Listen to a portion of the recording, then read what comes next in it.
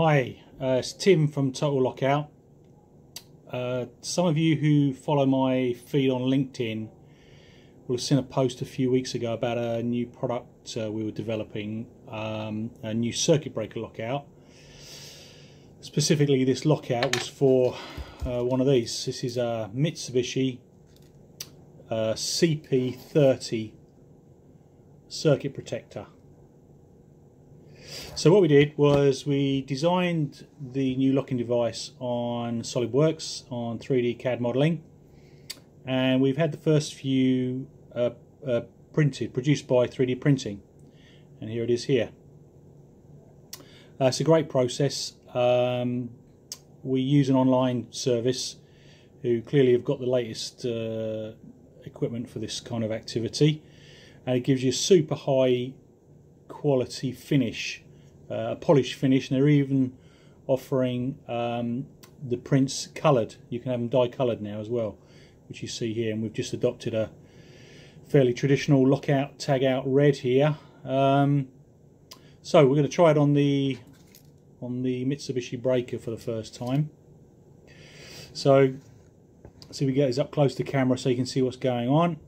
The device, oh, by the way, first of all, just to illustrate, that's the normal on position of the breaker. Push it to off, and now what we can do is we can engage the locking device onto the toggle. Now what I'm going to do now is, in that hole that you see there, it gives us access to a grub screw. Now I've got a little Allen key here which will allow me to tighten up the grub screw, and that grub screw just pinches down onto the toggle there. You can just feel that tightening up now and holds that in place. That's nicely secure now, and of course now that's on there, you can't push the toggle up or down, on or off. And the last task to do is just to add your lockout padlock. Padlock goes on, key comes out, he says.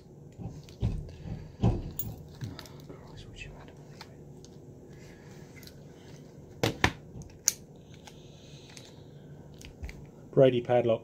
We'll ditch that one, we'll get a better one.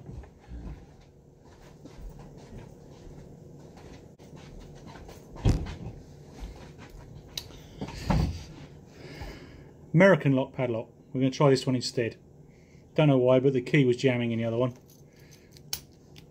So, shackle open into the locking device and snap the padlock shut. Now what that's done is that's blocked access to the grub screw. So of course now I can't, with my Allen key here, I can't undo there. So that's on. That's the conventional method of securing a lockout MCB lockout device in place. The last task here to do, if I just quickly take the padlock off again,